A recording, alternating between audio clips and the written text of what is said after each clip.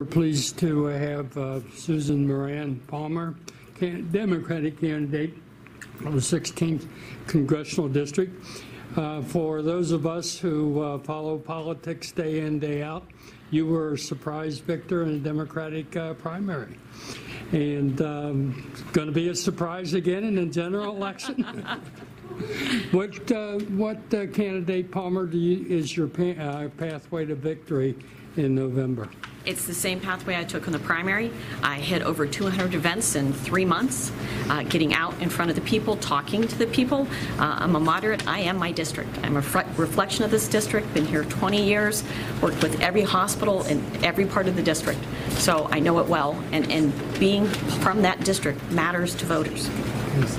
Your opponent, Anthony Gonzalez, the Republican, seems to be following a Republican pattern in some parts of the country, kind of an absentee candidate. Is that an advantage or disadvantage for Susan Palmer? I think it's an advantage. You have to be able to get out there and talk to people and talk about your beliefs and be comfortable in that environment. If you never debate, how are you ever going to stand on your toes in Congress? You have to be able to react and act for your constituents in their best interest, and you have to be able to handle the give and take that comes with debates. If elected, one of the hot button issues, at least from a Republican perspective, would be, well, Susan Palmer will vote for Nancy Pelosi to be Speaker of the House. You want to take a position on that tonight? I actually think for both parties it's time for a new generation. No offense, my parents are in their 80s, but I think it's time for a new generation of leaders for both parties to move our country forward.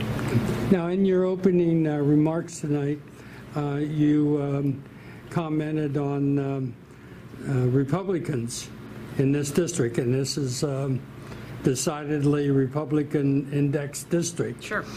Are interested in Democrat Susan Moran Palmer. Why do you think that is?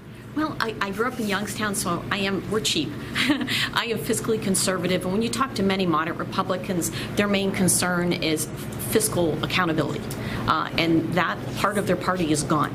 There is no fiscal accountability anymore, and they're looking for people to have the right answers on that subject. Everyone is concerned about the overspending in the United States. We can't perpetually be in debt. We're leaving this to our children and our grandchildren. It's not acceptable.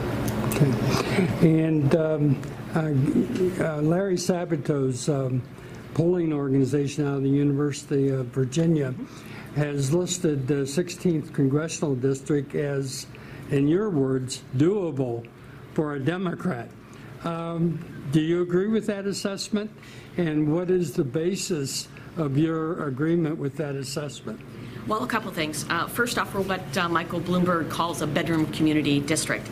There's a lot of well-off suburbs and then one large rural area, farming community in Wayne County. And oddly enough, those areas are not supportive of the presidential administration. The Wayne County is getting hit with tariffs harder than I could ever tell you. On top of the tariffs on soybeans and corn, they're getting jerked around by the Chinese. They'll order on Monday, a nasty tweet about China will come out on Tuesday, soybeans will drop 8% on Wednesday, and they cancel the first order and put in a second order. So there's a lot of disgust in Wayne County. They know they're being leveraged for the president to get leverage using their income, which is awful. And then the bedroom communities, we have a highly educated district. We have the third wealthiest district in the state.